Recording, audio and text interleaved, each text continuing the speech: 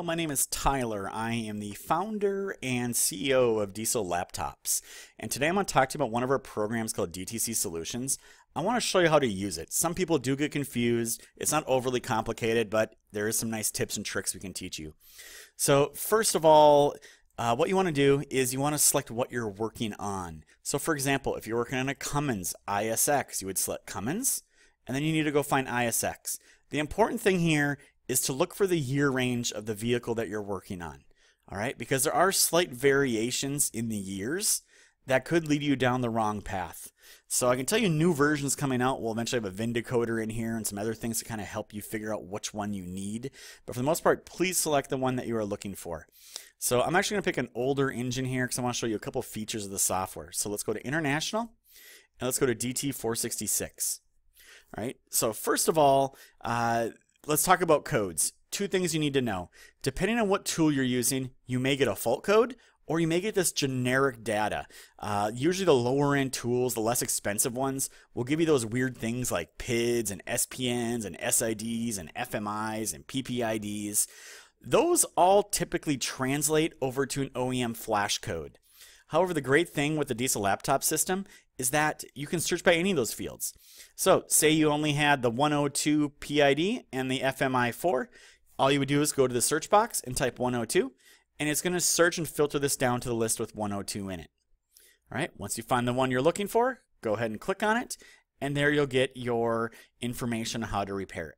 So the reason I wanted to show you this is because we do have two additional features. So first of all, if you go over here and click on wiring diagrams, you will see that we have color-coded wiring diagrams for the vast majority of engines that are in the system.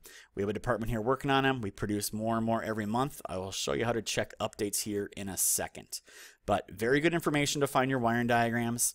And if I go over here to component locators, this will pull up basically a component locator, a nice picture of the engine.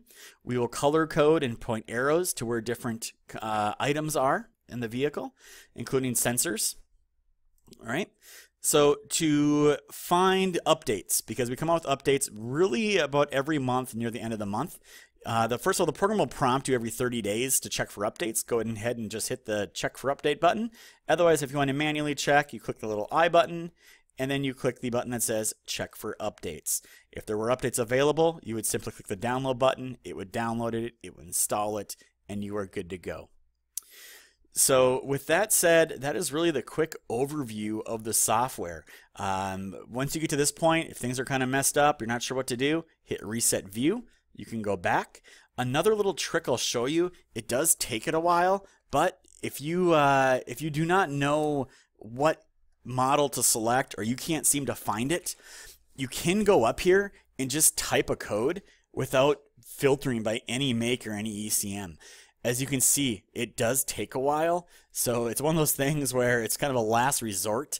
You really should be able to go through here and find what you're looking for and not have to go click through all that. So as you can see, I started selecting things, different options came up. If I want to see what the codes look like, I can obviously remove that. There's my codes. If I go to 2017 emissions, you'll see this is where Volvo has all their P codes now. And again, as you start typing here, the list will start filtering down based on your typing inquiry up here. All right, and again, reset view gets you back to where you were. So as always, if you have any problems, any issues, you can call Diesel Laptops. We're here to help you. Click on the link there, click the little help button or hit our icon there. It'll bring you right to our website and we'll be able to help you out. So I hope that helps. Hopes to get you started in the right direction, and we really hope you enjoy the software. Thank you for watching.